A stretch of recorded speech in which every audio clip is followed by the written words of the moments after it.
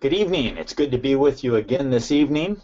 It's a rather wintry day here in Portland, but my office is nice and cozy and warm, and I'm looking forward to sharing God's Word with you tonight.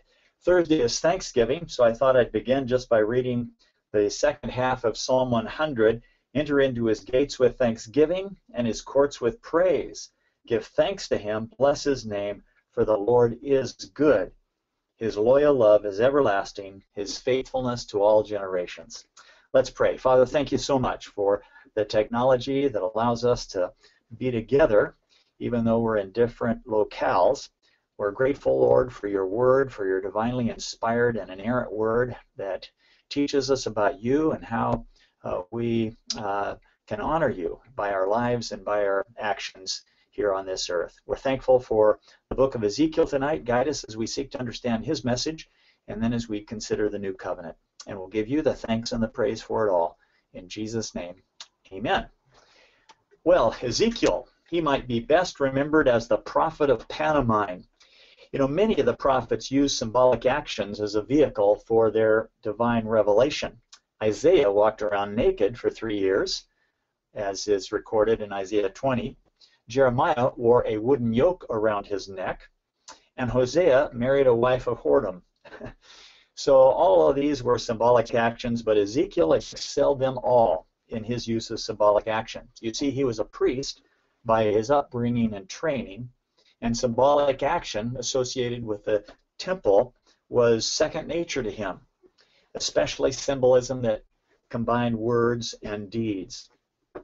For Ezekiel, the prophet, everything had a message, and his dramatic actions, always combined with his words, were a powerful means of communicating God's truth to the people in captivity. The actions that he carried out were especially significant because Ezekiel was mute. He couldn't speak for the first 7.5 years of his ministry. He could never say, "Honey, what's new in the Jerusalem Times?" or "Pass me another piece of that unleavened bread." Ezekiel couldn't speak except when the Lord spoke through him. The only thing Ezekiel could say for those first 7.5 years of ministry was, "Thus says the Lord," and then he would give a prophecy. To carry on his ministry, he would walk around the city center and do a little play acting, a pantomime. And the people would gather around him and say, "What's the prophet Ezekiel up to today?" And then later Ezekiel would complete the symbolic action and return to his home. And sometime later in the afternoon, the elders of the city would come to his house and say, "Oh, Ezekiel, what is God saying to us today?" In other words, what's the meaning and the significance of your symbolic action? What's God telling us through your symbolic action? So that's the story on Ezekiel. Let's get acquainted with the book that he wrote as we consider the facts on Ezekiel. Well, the author is Ezekiel. His name means God strengthens. He was a contemporary of Daniel, who ministered in Babylon in the court of Nebuchadnezzar, and Jeremiah, who prophesied in Jerusalem. As to the date of writing, his last dated prophecy is 570 BC. Regarding the historical setting, Ezekiel was the son of a Zadokite priest and was deported to Babylon by at the time of King Jehoiachin, along with about 10,000 Judeans who were taken into captivity in the year 597 BC. And so he lived there in Babylon among a colony of exiles at a place called Tel Aviv, not the modern Tel Aviv in Israel, but a Tel Aviv located about 50 miles south of the city of Babylon. And from 593, when he was taken into captivity, until 586, Ezekiel's ministry consisted primarily of announcing judgment. God's going to judge Judah. After the fall of Jerusalem, his message changed, and he offered a message of consolation, predicting the future restoration of Jerusalem and the temple. So as you recall from our study of Israel's history, there were 3 captivities. Daniel was taken with his friends in 605 BC. Ezekiel was taken with the 10,000 Judeans in 597. And then the remnant of Israel, the last little group, was taken in 586. Jeremiah refers to that last remnant as the good figs. They're taken out of Jerusalem because Jerusalem is going to be destroyed and all the people that remain there. So Ezekiel is ministering to the group that was taken in the second captivity in 597 BC. The purpose of his book is to show that Jerusalem's destruction was on account of the sins of the nation. This discipline was designed to bring them to a knowledge that Yahweh is God. He is the true God, the God of Israel. And the prophecy is also intended to comfort the people through God's promise of future restoration and blessing.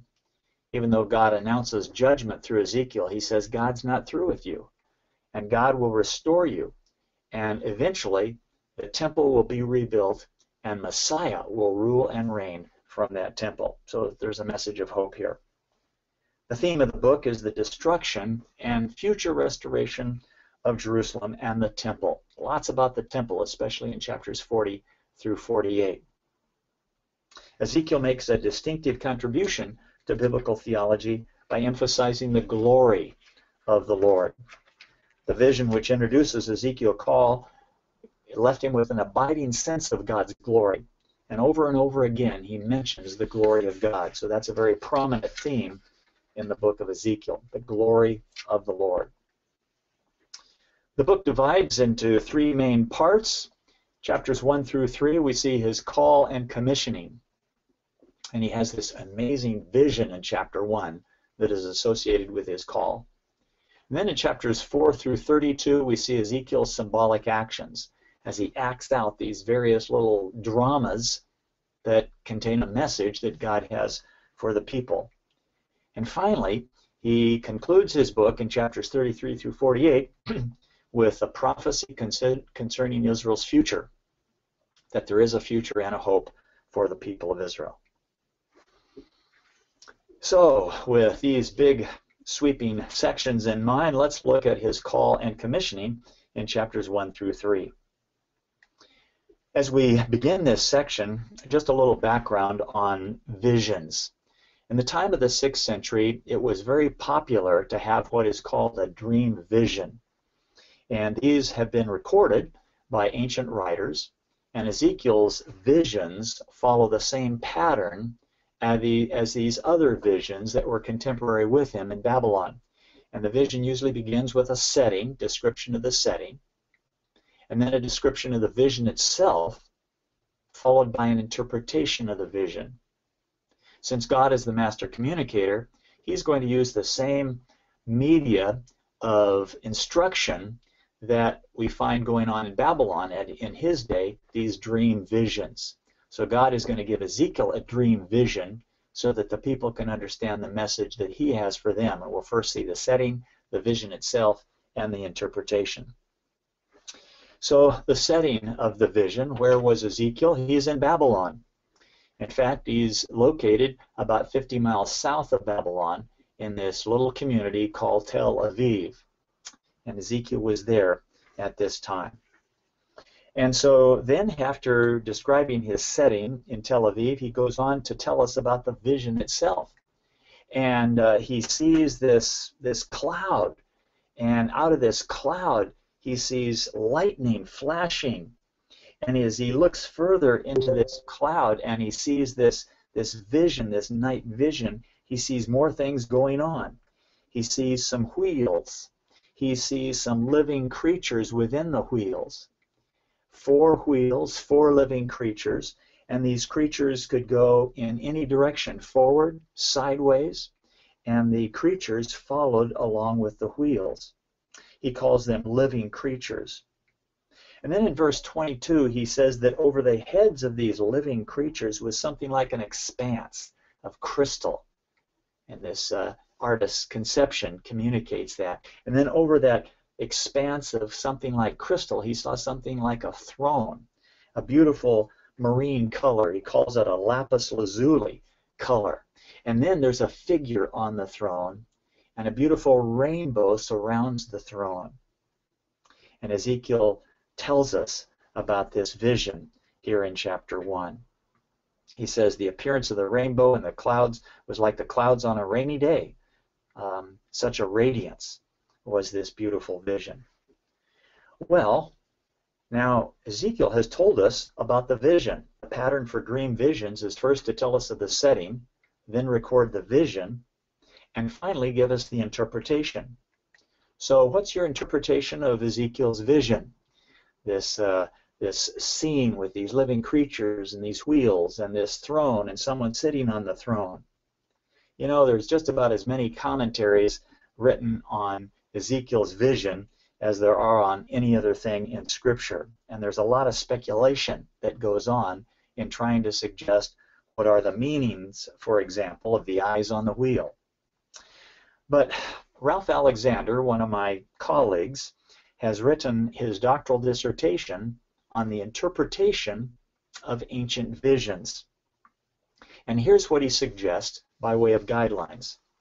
He says, first of all, look for the interpretation that is provided in the text. He points out that oftentimes the text itself will interpret the vision. So look for that interpretation. Second point he makes is don't add to the interpretation if one is given in the text.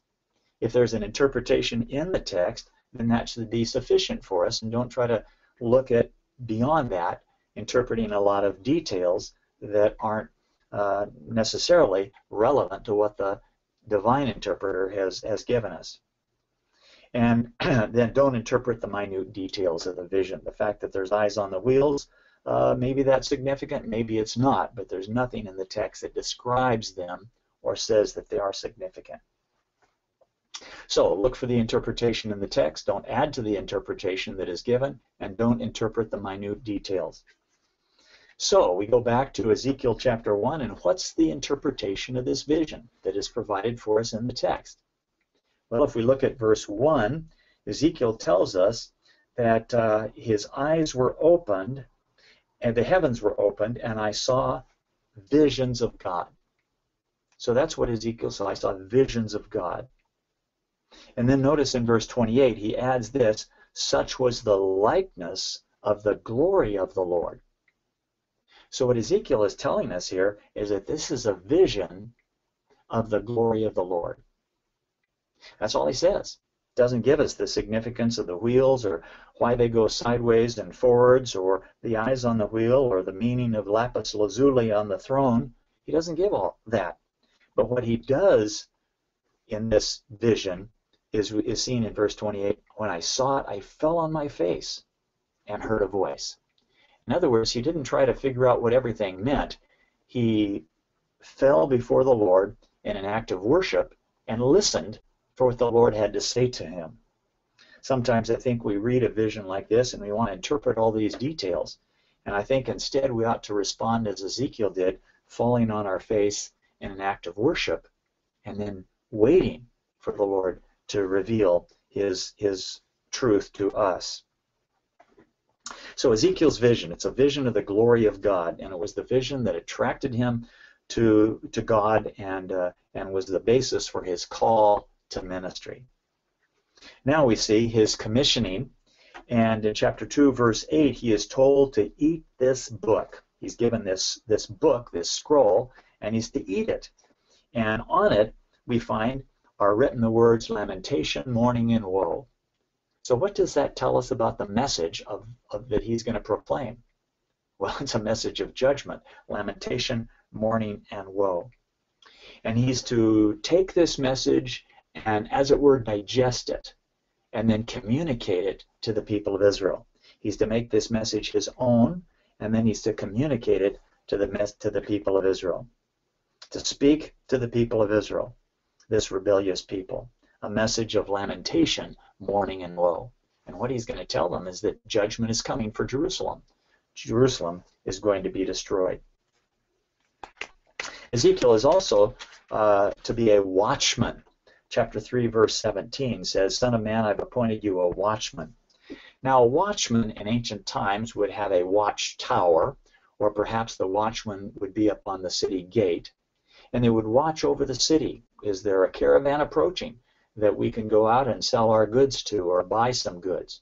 Or is there an ancient army approaching that might attack us, and so we need to close the gate? Well, the watchman was keeping track on what was going on and warning the people if danger was approaching. And so that's the kind of ministry Ezekiel is going to have. He's going to be a watchman on a watchtower, watching over the city, watching over the people, warning them of danger should they fall into sin. But Ezekiel was going to have a very unusual ministry, as described at the end of chapter 3, for we find that he's to live secluded in his house rather than walking about and traveling from city to city as prophets often did. He's to be secluded in his house. 3 verse 24, shut yourself up in your house. And then verse 25, he's to be bound with ropes. Son of man, they will put ropes on you and bind you with them, so you cannot go out with him among them. So he's going to be bound with ropes. Some question as to whether that is to be understood literally or figuratively. But then in verse 26, we also see, your tongue will stick to the roof of your mouth so that you will be mute and cannot be a man who rebukes them. So he's going to be mute. How's that? A prophet who can't speak. How's he going to speak for God if he can't speak? Well, Ezekiel is going to be a prophet of pantomime. He's going to be acting out symbolically the judgments that are going to be coming upon his people. So here we see the prophet is commissioned. He's to be secluded in his house. He's to be in some way bound so that he can't go out and mingle among the people, and he's going to be mute. The only time Ezekiel is going to be able to speak is when God speaks through him. So a very different kind of ministry as a prophet. Well, let's take a look then at some of these symbolic actions that Ezekiel was to act out. And the first one, he's instructed in chapter 4 to go and get a brick and inscribe on that brick the name Jerusalem. Could have been a mud brick or a clay brick. But he gets this brick and he writes the name Jerusalem on it, and then he's instructed to build a siege against this brick. And the idea here is that Jerusalem is going to come under siege. It's going to come under siege by the Babylonians. They're going to surround the city, and they're going to besiege the city and eventually destroy it. So Jerusalem is going to come under siege. There's some debate as to the significance of the iron plate that Ezekiel is to set between himself and the city. And is that iron plate some kind of a symbol of the hardness of the judgment or the protection that God will give the prophet? You know, we don't know. The text doesn't explain the significance of the iron plate. But we do know the message is about Jerusalem, and Jerusalem is going to come under siege. So that makes it, that is clear. The significance of the iron plate is not revealed. Jerusalem's going to come under siege by the Babylonians, and it happened, even as Ezekiel predicted in 586 BC. And then we see the sign of the prophet's posture. Ezekiel is instructed to lie on his left side 390 days, and then to lie on his right side 40 days, for a total of 430 days. He's to lie on one side and then the other. Now, we don't know if he would lay on his side 24 hours a day or 6 hours a day or a couple of hours a day. The text doesn't tell us that. But it does indicate that this is a period of judgment. And so between 597, when Ezekiel went into captivity, and 430, when the Maccabees liberated Judea from oppression by the Syrians, during that period, we find that Israel was under judgment until 167 BC, and 430 years, a total of 430 years, until 167 BC, which was the time the Maccabees liberated the people from Syrian rule. So for 400, each day represents a year. For 430 years, there would be judgment from 597 to 167, a total of 430 years of judgment. The next message has to do with famine. And in chapter 4, verses 9 through 17, we see that Ezekiel is commanded to make some bread with just a little bit of wheat and a little bit of beans and a little bit of barley and all these different ingredients, because there's not going to be enough of anything when the city of Jerusalem goes under famine. This speaks of the meager portions that the people will have during the time of the famine in Jerusalem. And then he's commanded to do something very disgusting. He's to bake this bread using human excrement as fuel for his oven. Disgusting. And Ezekiel, who's been trained as a priest, knows that this would be a very defiling thing. And he says, Lord, this is just too much. And he says, please let me use something else. And God grants him that and graciously says, you can cook over animal dung rather than human dung. And so the fire is going to be fueled by animal dung. What's the point here? Well, the Judeans would soon be eating unclean food in a foreign land, and there wouldn't be enough of it. It'd be a time of famine for these Judeans. So this was a strong warning of the coming judgment.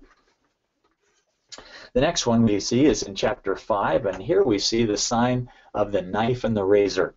Ezekiel is told to cut his hair, to shave his head, and he divides the hair into 3 parts. 1/3 is to be burned with fire, 1/3 is to be hacked up with the sword, and another 1/3 is to be scattered to the wind. And the interpretation of the vision is given to us here in verse 12, chapter 5, verse 12, where he says, 1/3 of you will die by plague and be consumed by famine. 1/3 will fall by the sword, and 1/3 will be scattered to every wind. So 1/3 is to be scattered, and that would be the group that goes into captivity. But notice God instructs Ezekiel to take a few of those hairs and bind them into his robe and preserve a few of those hairs. And what we see here is the promise that a remnant will be preserved. 1/3 of the hair will be burned, 1/3 cut up, 1/3 scattered, but there will be a few that are preserved. And this is the beginning of Ezekiel's teaching about a remnant.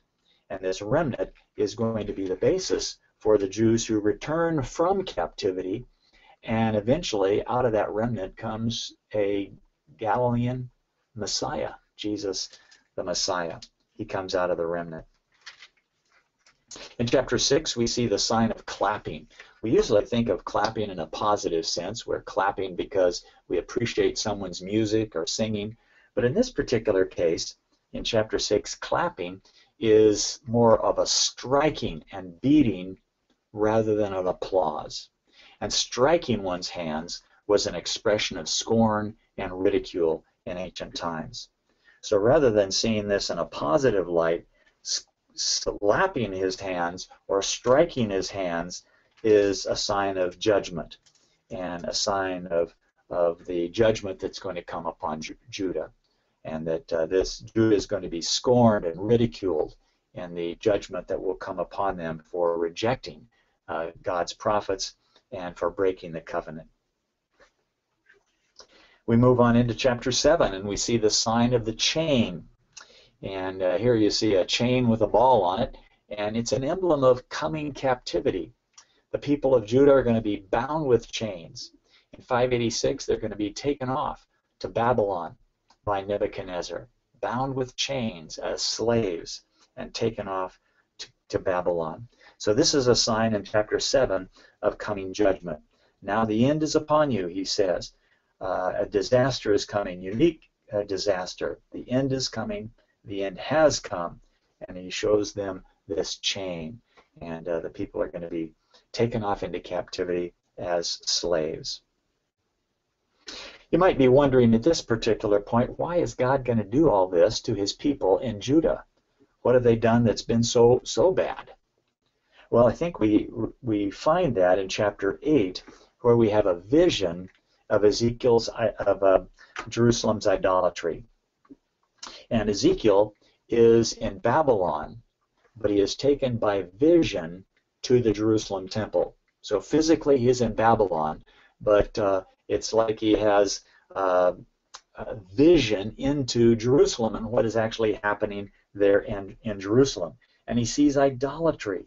People are worshiping idols there, right at the gate of the temple. It's a horrible thing that they're doing. And this idol at the gate of the temple is provoking God to jealousy. And then he looks into the court of the temple, and he sees women weeping for Tammuz. Tammuz was the lover of Ishtar, the Babylonian god of vegetation. And so we see more idolatry going on. And so in verse 14, you see the idolatry that is going on right there at the Jerusalem temple. But it even gets worse. It even gets worse than this. And Ezekiel is told, you'll see a greater abomination than this.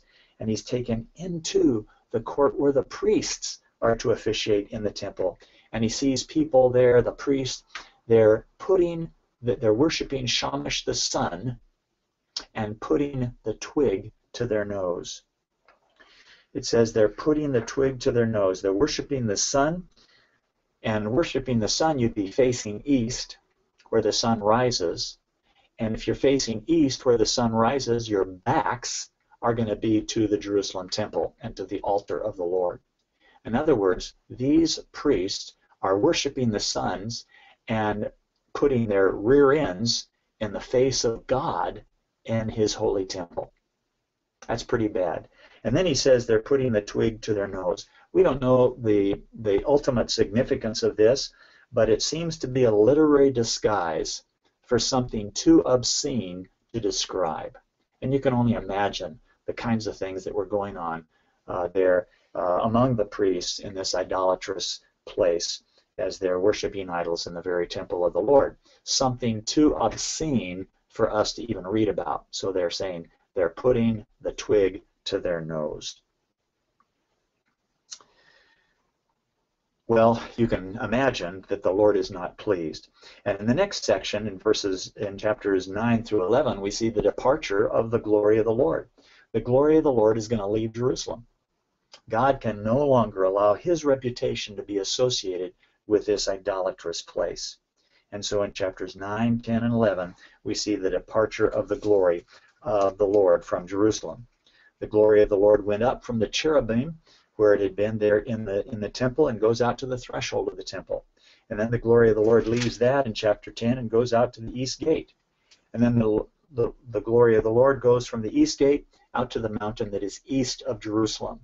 And what God is saying, he says, I'm removing my glorious reputation from Jerusalem because Jerusalem has violated the covenant and is going to be judged.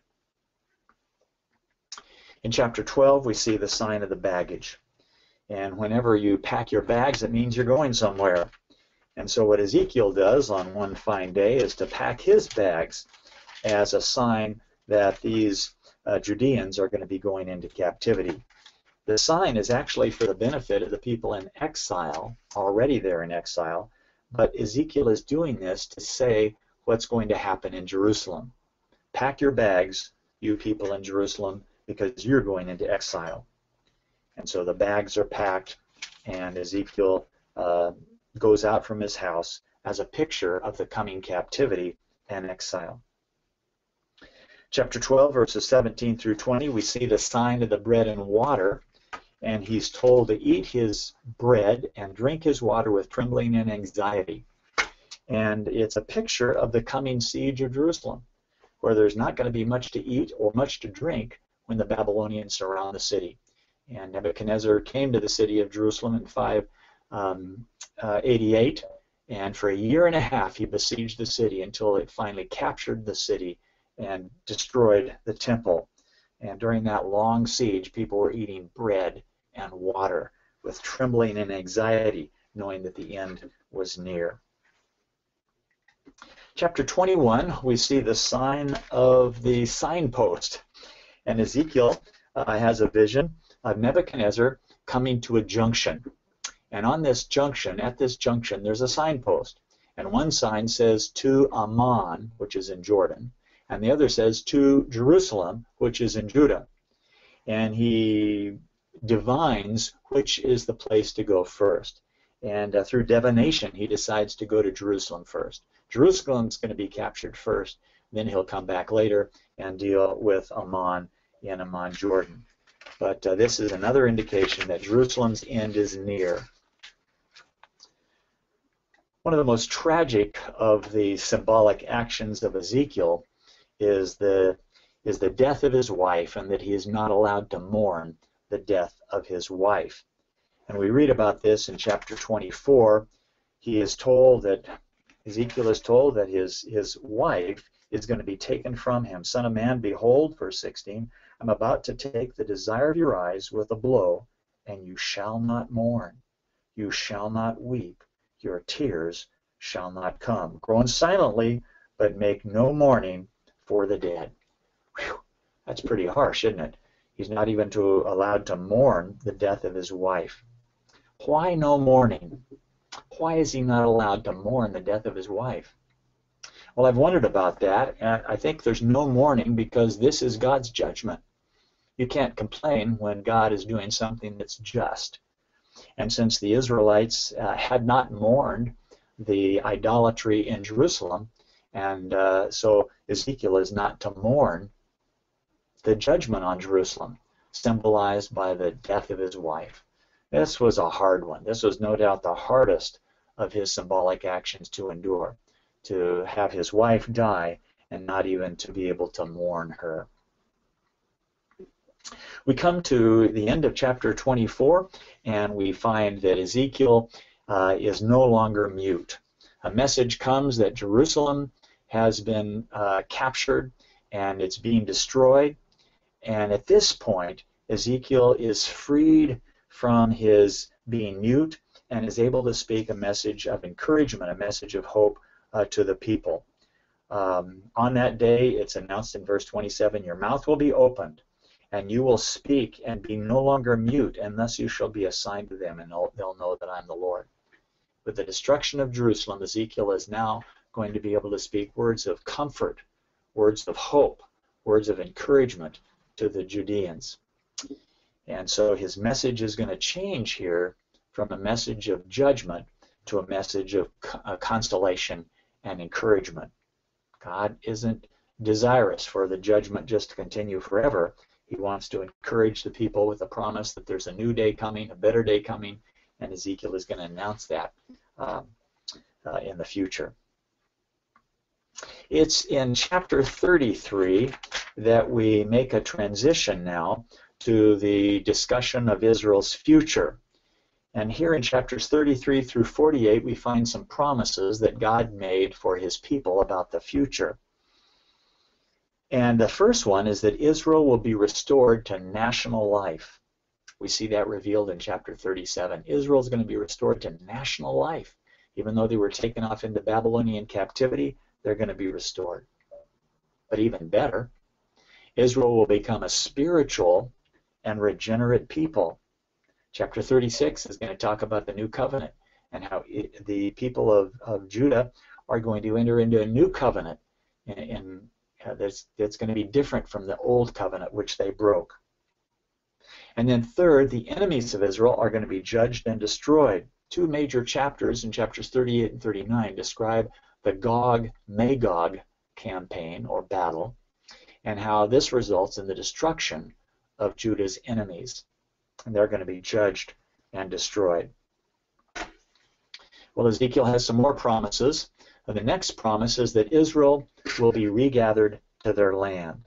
Even though they were taken off into captivity, God's people Israel are going to be brought back to their land, regathered to their land. And then we discover in chapter 37 that the two nations, Israel and Judah, are going to be united under one king. That king, of course, is going to be the Messiah, but the two nations are going to be gathered together again, united under one king. You recall that the northern kingdom went into captivity to Assyria. The southern kingdom went into captivity to Babylon. And the northern kingdom never came back, although the southern kingdom was restored. But here we find that both kingdoms are going to be brought back, united together, and they're going to worship and serve one king, the Messiah. Last, messianic worship will be established, including temple sacrifices. And this raises a lot of problems, and we're going to talk about the problem of temple sacrifices a little bit later. Well, this is a prophetic scenario that Ezekiel reveals, and yet there's a lot of debate about it. A lot of theologians debate exactly how these promised events are going to be fulfilled. John Walvoord was the president of Dallas Seminary for many years, and I believe he gives us a helpful perspective on prophecy with these words. I believe Christ is coming, and the bottom line in life is how you meet him. All these other details are immaterial. Well, that's a good perspective on it. There are a lot of details that people debate, but ultimately those details are immaterial if you're not prepared for the coming of the Messiah Jesus. And I trust you all are prepared for the return of Jesus, and your hearts are looking forward to that great day of Jesus' return. That's the most important thing. But we need to go back to some of these promises and see if we can understand them a little better. So I'm going to highlight a few of these, and in chapter 34 we have a message concerning the shepherds of Israel.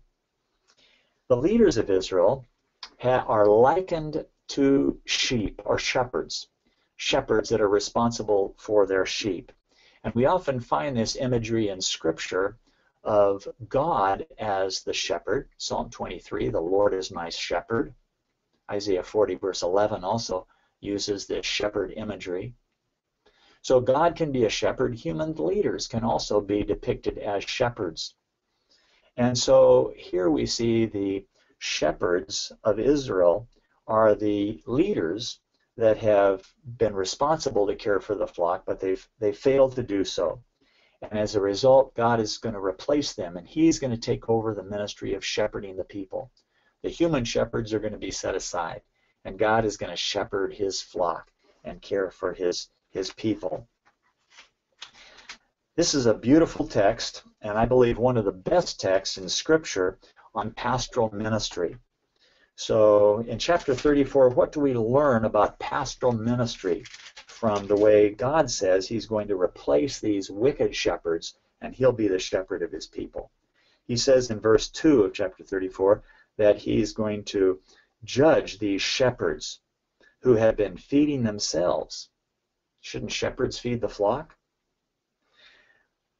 He says, you eat the fat, clothe yourselves with wool, you slaughter the fat sheep without feeding the flock. Those who are sickly you have not strengthened. Those diseased you have not healed. The broken you've not bound up. The scattered you've not brought back, nor have you sought the lost, but with fierce and severity have you dominated them. Well, there you have a negative description of these leaders who should have been caring for the flock and ministering the flock, and they've neglected to do so. So God says, I'm going to set them aside. I'm going to set them aside, and the Lord says, I will become the shepherd for my people. He says, I will bring them out bring out the people, and I will feed them, verse 13, and I will feed them in a good pasture, and they'll lie down on good grazing ground. I'll feed my flock and lead them to rest. I'll seek the lost and bring back the scattered. Boy, what a picture of pastoral ministry. Feeding the lost, seeking the lost, caring for the scattered, for the sick, for the hungry, for the needy. That's a picture of pastoral ministry. I know that many of you are aspiring to be pastors, and this is a great text to reflect on in terms of pastoral ministry. In chapter 36, Ezekiel talks about the restoration of the nation and the establishment of a new covenant to replace the one that the people broke. And this is Ezekiel's version of the new covenant. We'll look at this in greater detail in Jeremiah 31, but here he promises that the people will experience forgiveness and cleansing from sin. Boy, that's a good news. They'll experience spiritual rebirth, getting a new heart.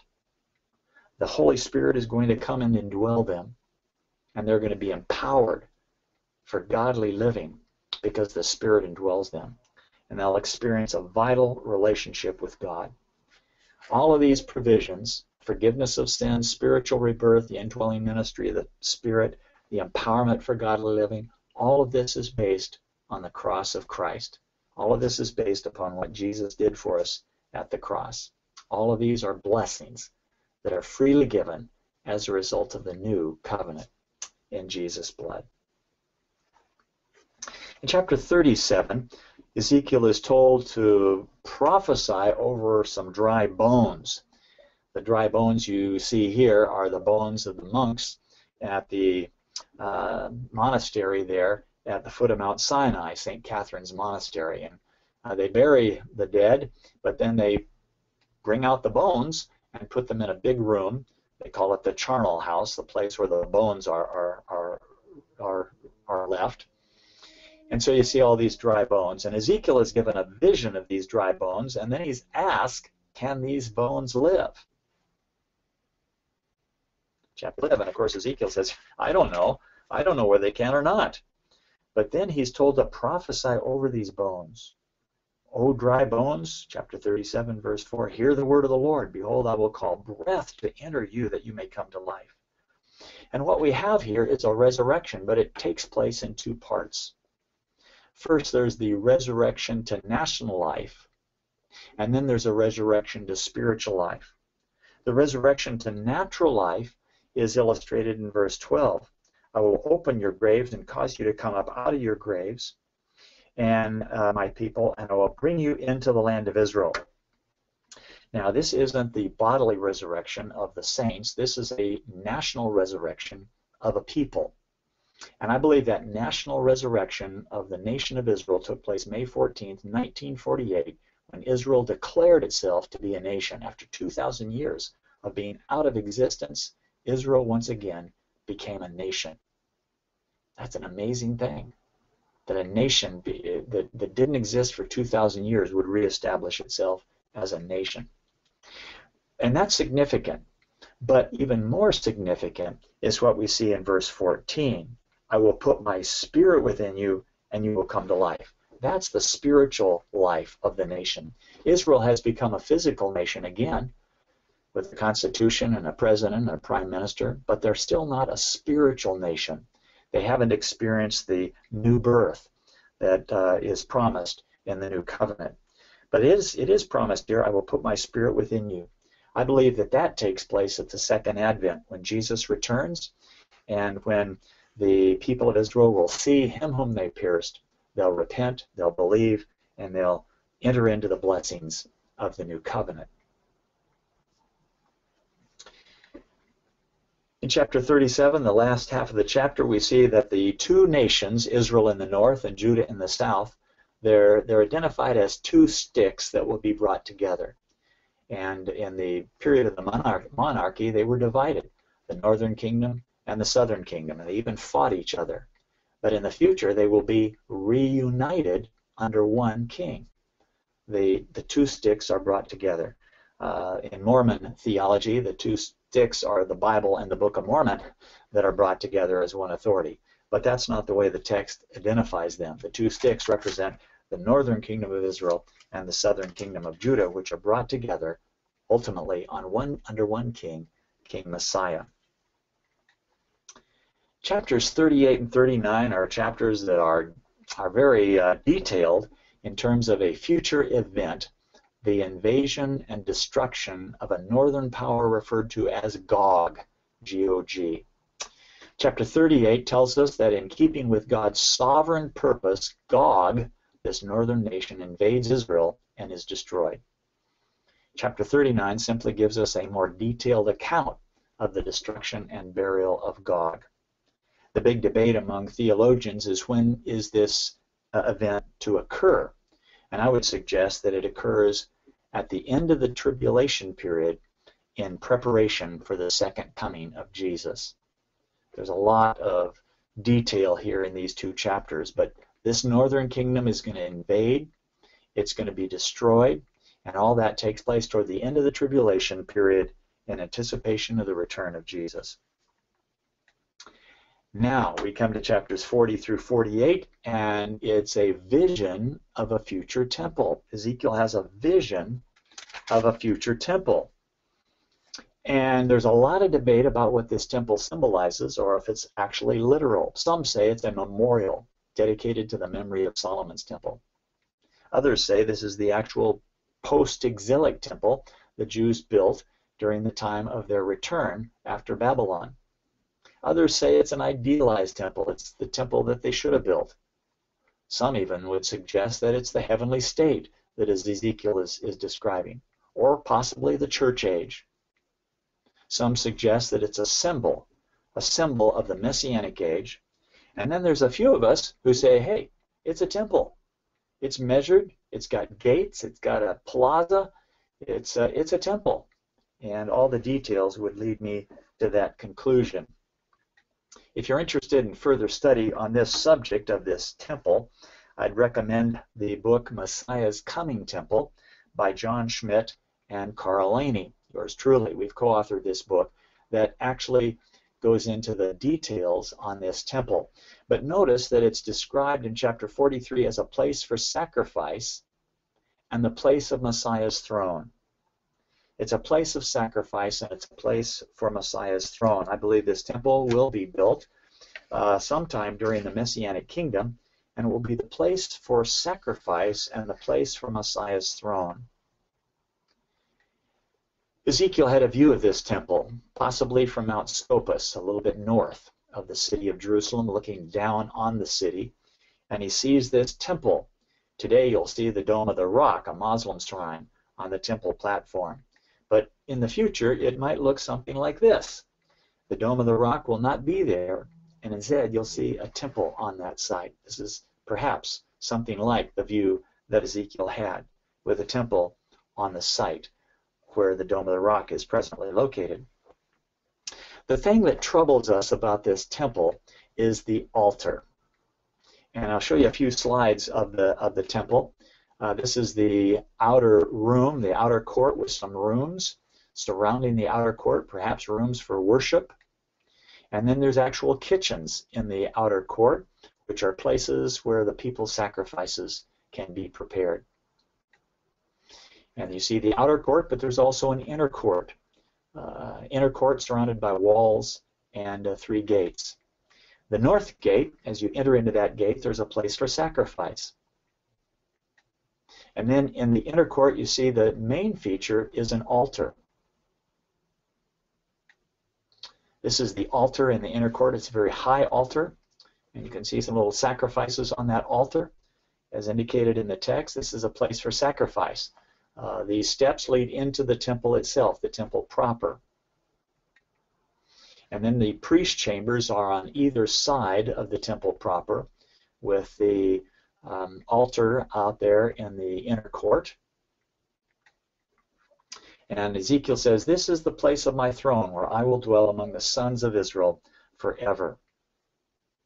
As I indicated, there is a great deal of interest in the temple among the Jewish people, and they've actually created some of the artifacts that will go into the temple, clothing for the priests, a menorah, and other treasures that will be available for use when the temple is ultimately built. The problem that we have with the temple is the altar. The altar for sacrifices. Sin offerings are to be offered on this altar by the priests, according to chapter 45. And we wonder about this offering. Now, there are people that continue to offer sacrifices, as the Samaritans do. The Samaritans up in the northern part of Israel offer an annual Passover sacrifice. Most of us wouldn't really identify with that kind of thing. But I think that the Jewish people in the Messianic kingdom will identify with that, because the sacrifices are such an important part of the Old Testament message. I believe that the Old Testament sacrifices pointed ahead to Christ and the ultimate sacrifice that he would accomplish on the cross. The Old Testament sacrifices anticipate what Jesus will do. So, in the Messianic kingdom, the sacrifices will point back to what Jesus has done. They won't be efficacious. Jesus has completed the sacrificial work that was necessary for our salvation. But these sacrifices in the Messianic kingdom will commemorate. They'll kind of be like communion is for us. Communion, we remember what Jesus did. These sacrifices will serve the same purpose of remembering and commemorating what Jesus did on the cross. Not only do we have sacrifices during this Messianic kingdom, but we have holy days. Pasach, or Passover, Sukkot, the Feast of Tabernacles, Shabbat, the worship on Saturday, and Rosh Hadesh, the new moon.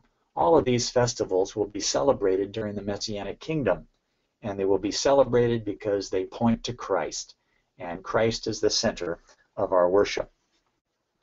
There will be the tribes that occupy the land during the Messianic kingdom, and we see a map here that illustrates that the tribal boundaries of the past will be not followed, and there is a different arrangement for the tribes in Israel during the future Messianic kingdom. But there's a place for every tribe, and a place for the priests and the Levites, and also for the workers there in the temple. Lessons from Ezekiel. What can we take away from our study of Ezekiel? Well, God is jealous for his own glory. God doesn't want to give his glory to another. And when the people of Judah began to worship these false gods, God's glory departed from Jerusalem. He's jealous for his glory. He doesn't want to give his glory to another. A second lesson is that God is faithful to his covenant people. God's promises to his people will be kept, and he will fulfill his promise to bring them back to the land, to bring them into that new covenant, to give them spiritual blessing, and eventually to bring them to a place of worship where Messiah's throne is, there in the future temple. And then we conclude that God's temple has a pretty important place in biblical prophecy. We've got 8 chapters in the last part of Ezekiel devoted to this temple and its ministry, so it has an important place in biblical prophecy. Let's take a break, and then we'll come back and look at the book of Jeremiah.